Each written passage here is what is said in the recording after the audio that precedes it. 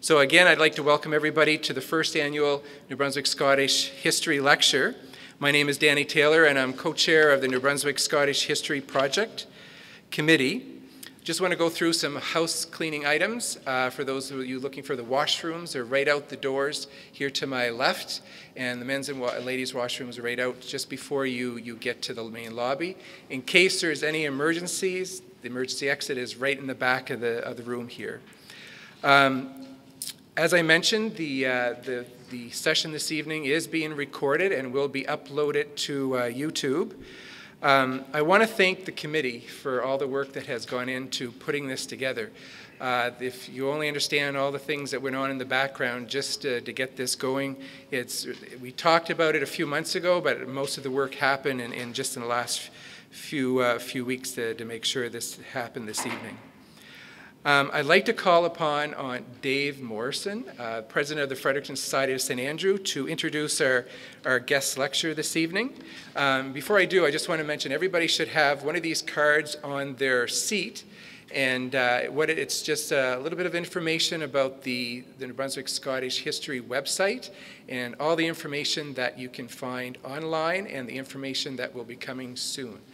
And we actually just launched a fundraising campaign on April the 6th on Tartan Day to help keep that site free and for people to use it for research. So keep that in mind. And anyway, I'll call upon Dave Morrison, and thank you very much, Dave.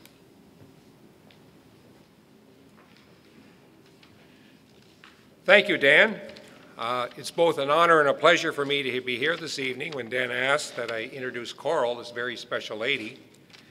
And she has such a resume that I had to write it all down, so please forgive me for having to read it, because she is impressive, as you can see. We are pleased to have as our speaker for the inaugural Tartan Day lecture a figure well known in the historical and heritage and now the Scottish communities of the province. Our speaker, Koral LaVorgna, has been serving as research consultant to the NBSHhistory.ca site in recent months. She is currently a PhD candidate at UNB, studying New Brunswick education history. Before that, she completed a Bachelor of Arts degree at UNB St. John, and I believe you were raised in St. John as well, Koral. And followed by a Master of Arts degree in history from UNB Fredericton. She holds a Bachelor of Education degree from St. Thomas University with a specialty in elementary education. Koral has taught Canadian history and the history of the North American family at UNB. Currently, she's teaching Irish culture at St. Thomas, where her classroom is, and I quote, steeped in ginger ale and leprechaun trickery. Perhaps Koral will explain that further to you. Over the past few years, Koral has developed games for and with elementary school students, and she has brought this passion to the NB Scottish History Project in an effort to make our Scottish history appeal to children and of all ages. She's also, I'm told by my nephew Barry, that she's worked with the Past Region Museum as a past museum manager, curator, researcher, and writer for the city of Fredericton, built heritage history projects, a step-on-tour bus history travel guide with a broad and thorough knowledge of New Brunswick and Fredericton's history.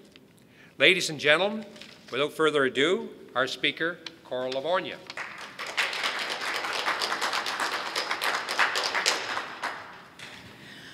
I want to thank you all for coming tonight and sharing my passion for the past. What I wanted to do for this inaugural lecture, I wanted to lead off with something rather sensational and salacious, and I hope you will agree that I have. As you can see, we are talking about murder tonight. So, without any further ado, please let me get started. I cannot stop moving. These words, uttered in alarm, were Catherine McRae's last words. Her physician, Dr. James Christie, quickly summoned, tried in vain to comfort the dying woman. Given a pillow so that she could rest on the kitchen floor, Mrs. McRae convulsed uncontrollably, her body rigid and contorted. Moments later, she succumbed, dying an undeniably horrible death. Her final words and frightening symptoms had aroused Dr. Christie's suspicions. A middle-aged woman of reasonably good health, Mrs. McCrae's unexpected death shocked friends and family, leaving many to mourn her loss. While the newspaper carried word of Mrs. McCrae's sudden and sad passing, the concerned physician took his suspicions and a small package to the forensic analyst in St. John, William F. Best. The forensic expert confirmed the physician's fears. Mrs. McCrae did not die a natural death. She had, in fact, been murdered. The insidious weapon of choice was poison, strychnine, to be precise. What followed was an incredible but true Victorian crime drama ripped right from the pages of the so-called sensation novels, the best-selling page-turners of the day, which often featured poisoning plot as a device feature. This was not a novel. Fact blended with fiction as the criminal case unfolded. Within days of Mrs. McCrae's demise, 4 intended targets were identified, and the single alleged poisoner would be apprehended. Amongst the complex cast of characters in this shocking murder case, the 2 primary medical professionals, one of the targets, the sole victim, and the alleged poisoner were all of Scottish descent. And the plot, or the plot device, thickens. On the 2nd of October, 1889, Jessie Robertson, herself of Scotch descent, was a servant in the McCrae household. She answered a knock at the door. It was the postman. He delivered a small package, a white box 3 inches square by 1 inch thick. It was addressed to Reverend McCrae, wrapped with string. Jessie Robertson, who had been in the employ of the McCraes for just a month, brought the package to Mrs. McCrae. Upon opening, she found a delightful assortment of confectionery. There were a dozen candies in the small box, delicate and exquisite and thoroughly tempting. Though Mrs. McCrae sampled only one of the poisoned candies, each had been laced with enough strychnine to kill. Even if her suspicions had been aroused, once consumed, there was no antidote for strychnine poisoning. Mrs. McCrae had no chance of surviving. And what's worse, she was not even the intended target. Her husband was, but he was not the only one. Here we have the targets for poisoning. As news spread about Mrs. McCrae's untimely death and the manner of her death, reports surfaced about other similar packages having been sent through the mail.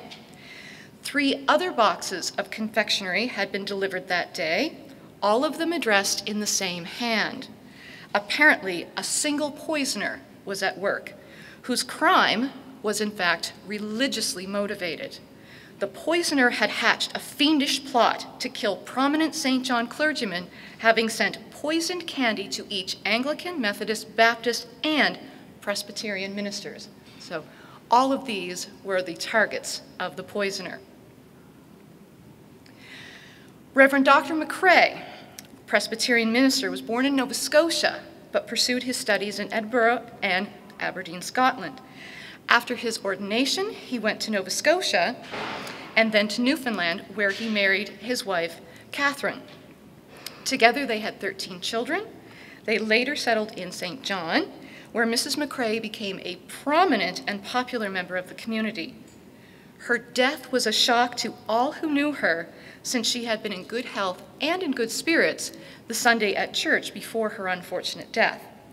Not surprisingly, sensational headlines and salacious reporting were the order of the day, and the muckraking accounts did not disappoint. Under the headline, "Poisoned," was the typical following account of the case.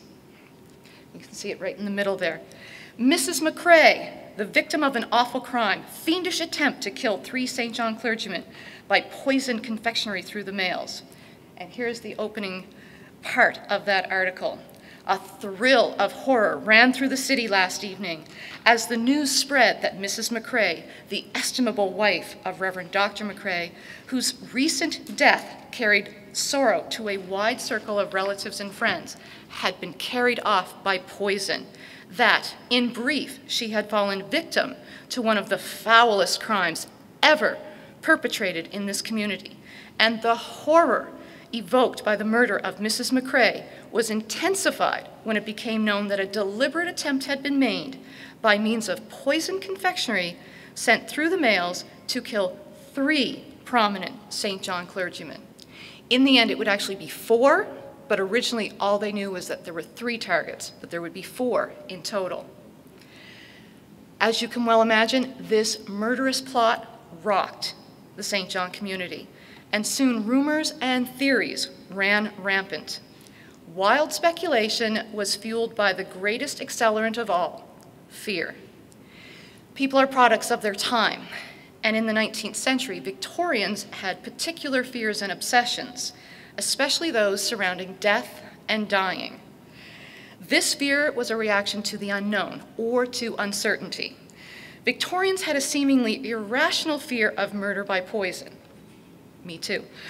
And that murderous plots could be disguised as death by disease or natural causes, that you could have murder go undiscovered or undetected.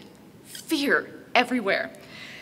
At the heart of the 19th century preoccupation with murder by poison was the fear of undiscovered crime, and that criminals walked among us undetected, free at any time to kill again successfully. Sometimes with poisoning, the symptoms could present as natural causes or disease, accelerating the fear of this dreaded crime. It was both personal and insidious.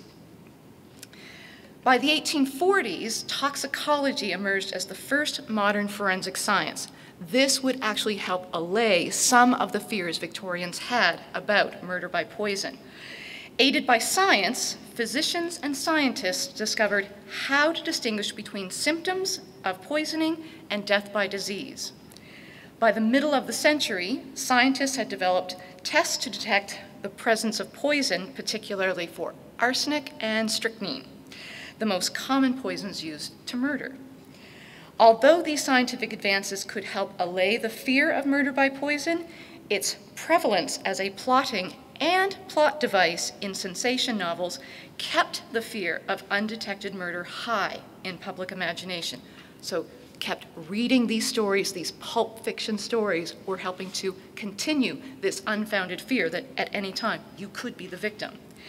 Cases of murder by poison that were brought to trial, though highly sensationalized and exploited by the gutter press, were in fact rare. There was the infamous case of William Palmer, an English physician who was convicted in 1856 of using strychnine to poison not only his colleague, but reportedly a number of his family members. Such cases would linger in public memory, keeping the fear of this type of murder alive. Now, switching to the United States, Manhattan in particular, between 1860 and 1890, there were only 2 cases of poisoning murder trials, only 2 in those 30 years. That would actually increase over the next decade with 6 new cases that would actually go to trial. So it's rather significant then that in 1889, St. John, there was a murder by poison trial, giving rise to all the fears that Victorians had about murder, death, and crime detection. There was a murderer in their midst, and having someone punished for the crime was paramount. However, the question is, was justice served at this time, or was another unfortunate victim made? This will be yours to decide. 2 days after Mrs. McCrae's death, it was already reported that, quote, "There is reason to believe that the authorities are on the track of the party who sent the candy through the mails, and that his arrest is likely to take place at any moment." Early speculation in the Fredericton papers identified the culprit as female. Not so uncommon, since this was the traditional, let's say, identity of the poisoner. But there was no such whisperings in the St. John coverage. As I said, the 19th century poisoner was typically female, both in crime novels and in reality. One study of 19th century crime suggests that 7 out of 10 poisoners were in fact female. The early identification of a female assailant would fit the stereotype then, but it was also suggested that the handwriting on the boxes which contained the poisoned candies was also feminine. In fact, the entire case would hinge on handwriting analysis, yet another new emergent forensic science used in the apprehension and prosecution of criminals. So you have toxicology coming to the fore and handwriting analysis, and these will come together in this cutting-edge 19th century case of murder by poison. However, a suspect, a male suspect, was soon in hand. As it was reported, quote, "On Saturday, the 5th of October, the Crown curtailed the liberty of a young man named William MacDonald on what they considered was justifiable grounds." What are those justifiable grounds? They would slowly spill out into the media, the reasons by which the authorities had decided that William MacDonald was the culprit. William J. MacDonald, son of Jacob E. and Elmira MacDonald of St. John, worked in a drugstore where poison could be procured. Not only that, but the formerly moral and religious young man had been known in recent times to express anti-religious sentiments. Evidently, MacDonald had experienced this conversion while committed to the provincial lunatic asylum. MacDonald had lived in Montreal for a short while, having moved there with his father.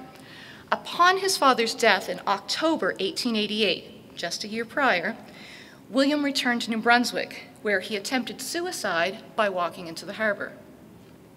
He was confined to the asylum for a few months, during which time his religious views apparently underwent a tremendous shift and change. 3 of the 4 ministers who were targets, who received poison candy, had preached at the asylum while MacDonald was committed. The other intended victim had conducted the services at the funeral of MacDonald's brother-in-law, Mayor Barker of St. John, who had died in office 1 month after he won the election in July of 1889. The Fredericton press suggested that the late mayor's sudden death might have been the result of poisoning, and that the body should be exhumed for examination. Though that did not happen, it serves as proof of the prevalent fear of murder undetected. MacDonald was becoming flypaper for unsolved or even potential crimes. Now, to further complicate matters, an unidentified poisoner had terrified and terrorized Galt and Toronto in 1888 in a manner similar to this case, by mailing poisoned candy to a number of unrelated victims. That poisoner was never caught. The fact that MacDonald had lived in Montreal at that time raised suspicion that he was either the culprit or that he had simply been inspired by that crime, the fact that that poisoner had never been caught. No connection between MacDonald and the unsolved poisonings in Ontario was ever established, even though inquiries were made. Unfortunately, MacDonald was caught in a cloud of suspicion, and each hearing and trial only confirmed his guilt, though he did protest his innocence. And you can see right there, he does say in the one on the far end, "I am not guilty." The circumstantial evidence mounted against MacDonald, and he appeared to have means, motive, and opportunity. He worked in a drugstore with access to poisons. There was a missing bottle of strychnine, unaccounted for, in that store. And he was known to publicly express anti-religious views, clearly. However, the boxes, these at least gave some of these circumstantial reasons for why MacDonald was apprehended, but it would be the boxes that would be the key piece of evidence in the case against MacDonald. The boxes were not manufactured locally, and in fact, they originated in Aberdeen, Scotland. there was no explanation ever provided as to why MacDonald, had he been the poisoner, why he would have procured boxes from there rather than locally. The candies themselves, each containing between 1/2 and 2 grains of strychnine, were thoroughly examined and investigated. And William F. Best, the local analyst, the forensic analyst who had been employed in that occupation since 1878, he would do testing for the coroner's inquest, and it actually changes color from violet to blue to red. And that shows you that there is the presence of strychnine, and every single candy in every single box had enough strychnine on each one to kill one person.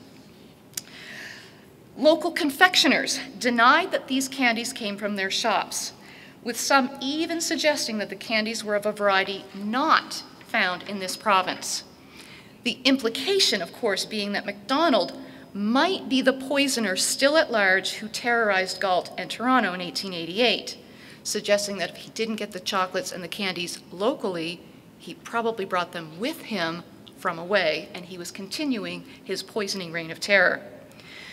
Through subsequent examinations and testimony, it appeared that the candies were similar to those from a variety of candy makers in the city, and it was explicitly stated that none were from Ganongs. Though the boxes were delivered through the mail, no one ever saw MacDonald leave the boxes at the post office. They were on the counter the night before the delivery was made, and from the postage, it was determined that they were mailed from within the city. There was no physical evidence linking MacDonald to the boxes, since fingerprinting is not yet part of forensic science.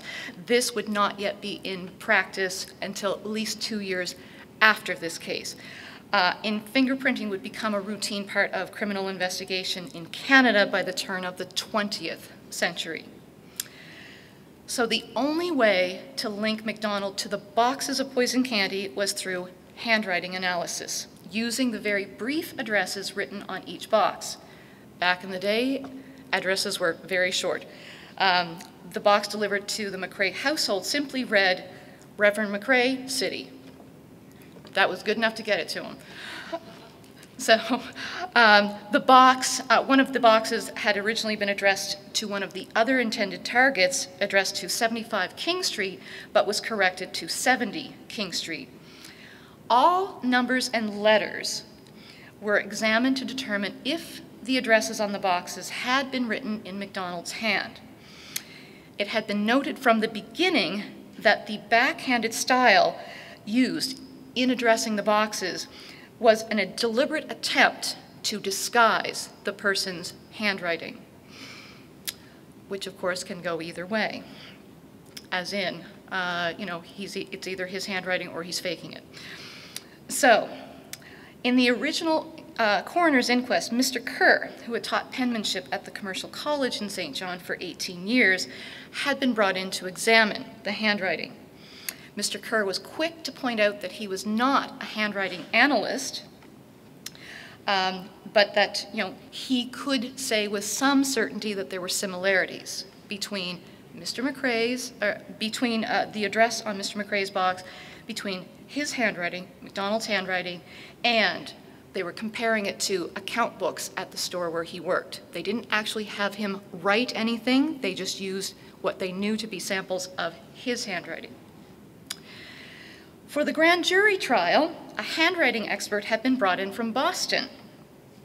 And typical of the adversarial legal system, expert testimony was often in conflict or contentious.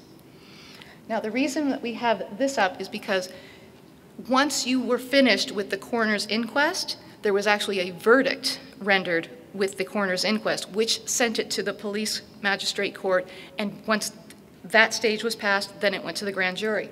This is, in fact, the death certificate of Mrs. McRae, and vital stats had only started in 1888 in New Brunswick, her death in 1889.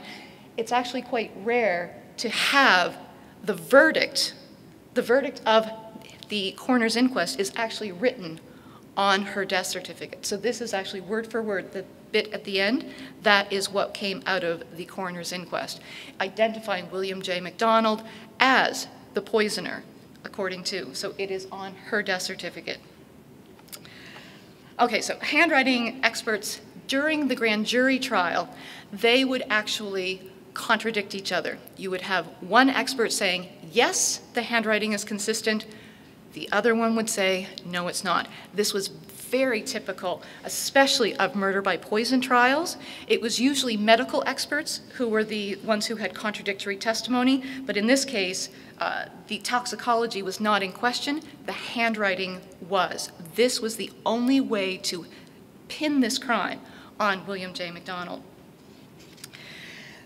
So during all of MacDonald's hearings, from the inquest to the police magistrate trial to the grand jury trial, MacDonald always took notes in shorthand. This was actually his typical method of writing. Even when MacDonald was arrested, he had pieces of paper on him containing poems and songs written in shorthand. I particularly find this interesting, and it was never really addressed, the fact that his usual method is to use shorthand, and the fact that everything about the case would hinge on his handwriting. Okay, the reporting. At every turn, it was salacious and highly prejudicial. MacDonald's lawyer at one point complained about how injurious the news coverage was to his client and his client's image. Reporters commented on MacDonald's expressions, his demeanor, suggesting that whenever the poisoned candy boxes were presented as evidence, that he appeared far too curious about the boxes. And at breaks, he usually lingered a bit too long, much longer than what might have been expected out of just plain curiosity. MacDonald was definitely tried and found guilty in the court of public opinion. There were examples of exaggeration or misrepresentation that was actually not through the fault of the media or exaggeration through media accounts, which once said could not be undone. And in particular, this would actually be through a family member. MacDonald's nephew, Artie Barker, he was about 11 years old, and as you can well imagine, he was sharing some perhaps tall tales with his friends. And he would tell his friends that his mother, who was William J. MacDonald's sister, Laura, he said to his friends that his mom received a box just like the ones that everyone else had received, and it contained candy, and she threw it in the fire. He would actually be brought forward to provide this testimony, and when Mrs. Laura Barker was brought forward to bring her side, she had a little bit of a different story to tell than what Artie had to say with his friends. She presented her side of Artie's story, and like I say, it was slightly different. She said that Artie had been pestering her all day, asking her, what would you do? What would you do? What would you do? If you got candy, what would you do? What would you do? Finally, she snapped at him saying, oh, don't bother me. I would throw it in the fire. Whose version is more accurate, Artie's or Laura's? When the sensational grand jury trial concluded, the forensic evidence was apparently weighed against MacDonald's mental state, and he was acquitted by reason of insanity. So here we have the jury agree. And so here we are now at the, near the end of December 1889. They've decided, okay, you did it, but you were crazy when you did it. The only question that remained now was, where would he serve out his sentence? The lieutenant governor had the power to decide this, and there were some who called for MacDonald's incarceration in the lunatic asylum that was associated with the Kingston Penitentiary in Ontario. However, the lieutenant governor did not have the power to place him there. He could only confine him someplace within New Brunswick. So the lieutenant governor basically took his sweet old time deciding what would happen with MacDonald. And MacDonald would languish in jail for a month after this verdict was rendered, while the lieutenant governor decided exactly where he should be placed. In the end, MacDonald was sentenced to the provincial lunatic asylum, the very same institution where he had been confined after his suicide attempt in 1888. There, MacDonald remained for the rest of his natural life, where he died in April 1926, April 13th, actually. And here is his death certificate, which does take note that he died in the provincial hospital. And of course, you have two categories for occupation. The first one says that he had no occupation. Well, he wasn't working when he was in the asylum. But it gives the occupation that he had had before that. And of course, it was that he was a clerk in a drugstore. And it lists all of the other particulars. And the fact that his sister, it was a different sister, Ada MacDonald, she was the one who would come and see to his burial, not his sister Laura, in fact. So here he would remain for the rest of his days.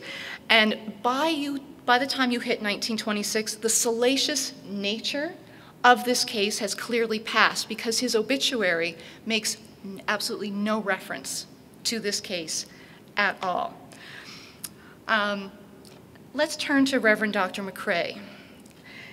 He bore this tragic event with grace and dignity. Just a few short months after his wife's death, and a month after MacDonald was committed to the asylum for his wife's murder, for McCrae's wife's murder, McCrae delivered a lecture at the Stone Church in St. John on Scottish humor. The newspaper reported that, quote, if his audience expected something bright and sparkling from him, they were not disappointed, for they were kept continually happy. I like this part of the story because it does show that through this tragedy, Mr. McCrae, Reverend Dr. McCrae, still had a light in his spirit. He would in fact remarry within a few years, and she would predecease him by a few months in 1909. McCrae would actually go out to Calgary. That's where he would, that's where he died, and he was brought back here for burial, and he was well remembered. But also, his obituary did not make reference either to the fact that his first wife having been murdered. The salacious nature of this case had faded from public memory, which was kind of a nice way to remember these people. Okay, this sensational case of murder by poison with a plot that involved a number of Scots, I ask you, the jury, was justice served or not? Thank you.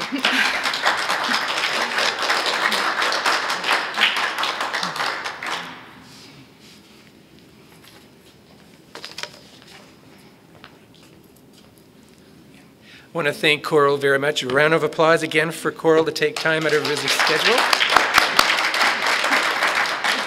Does anybody have any questions regarding the lecture that she just gave? If so, the floor is open up, and I want to invite you over for oatcakes and coffee and for some conversation. Oh, yes. Yes. Thank you. Thank you. Koral, back in that time, the juries, would they be male, female, or a mixture? It was male. All male? All male still at this point, yeah. So was Dr. McCrae, in fact, the villain? Is he the villain? I don't think so. Because remember, he is a target, and there was never any suggestion that, that he had anything to do with this, that unfortunately his wife was the sole unintended victim here. But I still think that, I just don't think that the evidence, both circumstantial or the hard evidence, I just don't think it was enough to convict. I think this was the fact that they needed a criminal, they needed a culprit. And if you square peg round hole it enough, William J. MacDonald, he fit what they needed at the time. But I think McCrae was actually, I think he was also a victim, unfortunately. Do you think they knew he might have been innocent and were happy to convict him of insanity, thereby not having to hang him? Do you think that sort of let their conscience off? I wouldn't be a bit surprised. You know, they've been able to satisfy a public need to, you know, get a poisoner off the streets. You know, because you have a public fear that can be running through the streets of St. John. Again, people, every time they see a box, you know, it's going to be a box of poison candy. You know, having someone pay for the crime, whether or not they've actually, in fact, done the crime, that is good enough. And yes, it probably did serve them, you know, knowing that, well, he was just ensconced in the lunatic asylum. Even though that was no good, you know, wasn't a good place either. So. Was there any more attempts on the victims? None. Did they all get the boxes at the same time? They did. Shaw, who would be the fourth intended target, his did not seem to arrive until the following day. But 3 of the 4 arrived on the same day that Mrs. McRae ate her candy and died. So it would be on a Wednesday, and then the last one arrived on a Thursday. Seemed to me the word spread through St. John fairly quickly. Very quickly, I know. So I'm not, I mean, without the internet, how did that happen? And this was the thing too, some of the others, there was someone who decided wasn't going to, thought somebody was just playing a prank on him, so he didn't want to eat any of the chocolates. The wife of one of the other intended victims, she had a funny feeling. And so she decided, let's not even touch it, even though they let the servant girl kind of lick one.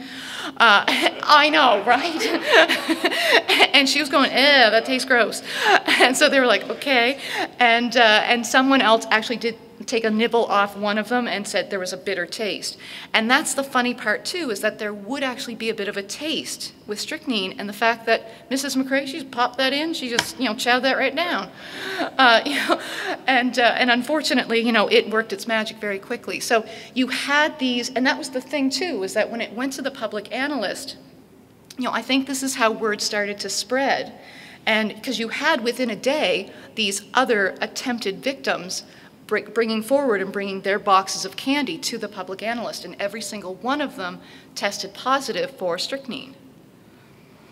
Yeah. Were they chocolates that had been like, injected or dipped in? And in the record? Yes, don't, because, oh my God, they go into such description about these lovely delicacies. You know, a couple of them are shaped as little hearts. Some of them were chocolate. Some of them were not hard candies, but something that you could actually, let's say, carve into, because one had shown evidence of, let's say, like a penknife incision, in which, you know, the strychnine was just jammed in there. Because some of them, like, they had like a bit of a film on them. So some of these, it was actually like the grains of strychnine that you could actually see. But some of them, it was actually inserted in them. So, but there was, you know, the evidence was there, but clearly some people might have just thought it looked like, you know, frosting or something, or I might have, right? Exactly. Be like, oh, this is extra special. So, but yes, this would be what it was, that they were actually made candies that were at times either like laced with, like dipped in, or that it has been somehow carved, and because there were caramel ones and you could kind of push those in. So it was a variety of methods of trying to lace each individual candy with the strychnine. And you know what, we don't really have, we only have the newspaper accounts, but the newspaper accounts, they're virtually the same, because it's basically the court reporter or the reporter who is there. And this is exactly, you know, you're having the exact testimony, but it's also being delivered in such a way that is sensational, because the reporters, this is why MacDonald's lawyer was complaining about the news coverage, because they were actually describing how, like, because they could put whatever they want. They can't change the words, you know, of what people are saying in the courtroom, but they can paint MacDonald whatever way they want to. They can make him look guilty, that it would be. To really know what happened, you're going to have the court records. Let's look at the views of Custer and how that has changed. At first he was a hero that died valiantly. Now we're not so certain. Right? He was a little bit crazy and had a vendetta. Absolutely. I mean, this is the thing. It's not, there's no objective truth here, right? And like you say, they are trying to sell newspapers. And I mean, the headlines, you know, it was poisoned, 'tis murder, he's guilty, did he do it? It's all intended. And you know what's funny though, even though these are these sensationalist and salacious headlines, they're not on the front page. Every single one of these was page 3. So even though it was, you know, a very volatile case, it's still kind of buried almost halfway through the newspaper. Eric. How many pharmacies would there have been in St. John You know what? Quite a few, because you had a lot of, let's say, multi-purpose shops, because you could get just about anything at this drugstore where William J. McDonald worked. Like you could get, like he worked in the drug part where you could get the poisons, but they also had boxes, they had, because again, they checked the Barker store, which is where he worked, you know, for the boxes that were used. You could get just about anything. It was, so I wouldn't even be able to hazard a guess, but I would have to say there would be many, many, many. And because I'm assuming your point being is, are they just assuming that it was at his one shop where they could get the strychnine? And apparently, obviously no, but the fact is, from that shop, at that time, one bottle of strychnine was missing. You know, Yeah. And even today, in the news, they assume somebody's guilty and he hasn't gone to court yet. He's being accused. And the papers and the media will also have people almost as, you've done it. yes. You've only been charged. There's a difference. And this was the problem too with McDonald, because guess what? As soon as he was taken into custody, there were people right away, because they interviewed everyone that he worked with, people that he knew, people that he hung around with, you know, this kind of thing. And people that he worked with, they were going, ooh, he looked weird on Saturday. And weird was the word used. They were saying, because he was arrested on a Saturday, and they said, he looked weird on Saturday. Clearly he was guilty. You mentioned that there was quite a fascination with poison and so on at that particular time. How long did that last? When did that fascination start to wane? I would have to say you would have this poisoning fascination would last at least another couple of decades, because you will still have, let's say, Arsenic and Old Lace, that, you know, the play from the 1930s, you know, kind of a ubiquitous depiction of, you know, these sweet little old ladies poisoning people, you know, because it would remain fodder for novels, for plots in movies, this kind of thing. And it really emerged out of just this Victorian fear. It was really kind of something that was baseless, but it continued in this kind of public and popular memory well after the fact, even though it is probably the least, you know, popular, let's say, of criminal trials. But it's because of the literature surrounding it and the mystery and, again, the fear that it would linger so long. Absolutely.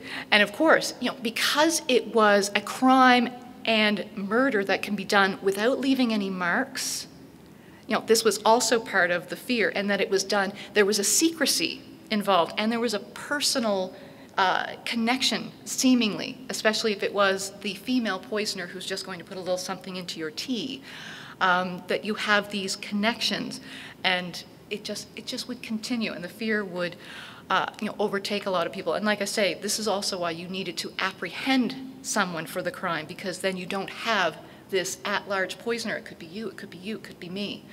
And, you know, again, you have this, you know, fear just bubbling and percolating. Dave? Coral, just to earlier comment where you indicated Mrs. Gray gobbled the chocolate down. Was she Scottish background as well? Yes. Because I was raised Scottish, and one of the traditions was, or sayings, waste not, want not.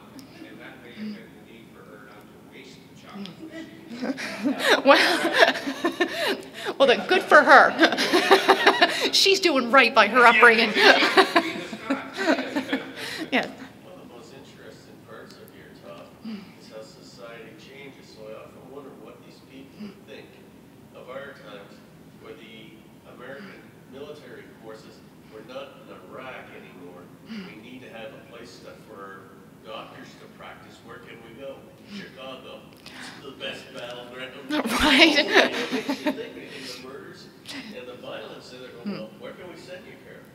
Coral to have medical training, one of our own cities, which akins it to a battle zone. Yes. So I often wonder what that society would think with some of the way the cities have evolved. Right. They go right back to their time they came from, because we completely foreign. None of our life, the way we live, the things we have around us, just would scare me completely. Airplanes. And like I say, we are a product of our time, you know. More than that, I think of a crime where, like, akin to a battle going on or a war, and that's everyday life in the city of Chicago. And- Yes. All right.